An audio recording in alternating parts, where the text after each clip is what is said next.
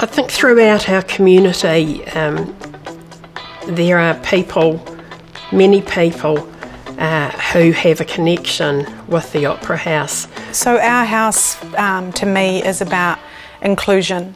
I remember being on stage with the screen in, All Blacks playing in the background. There we are, kicking the ball around in there.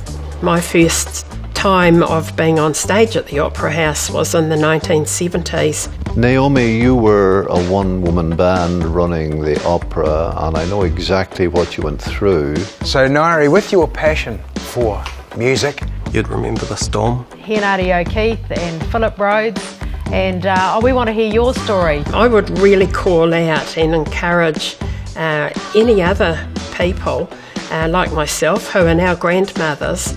So I'd like to hear her story, Lisa Jane Easter. I'm going to put out a challenge to you, Nairi.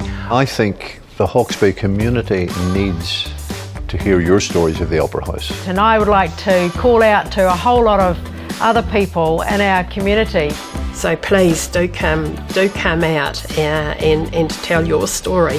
What I'd like you to do is tag somebody that you know that's had amazing experiences at the Opera House. If you could share them, that would be fantastic, and that would go a long way to help the old lady come back to life again.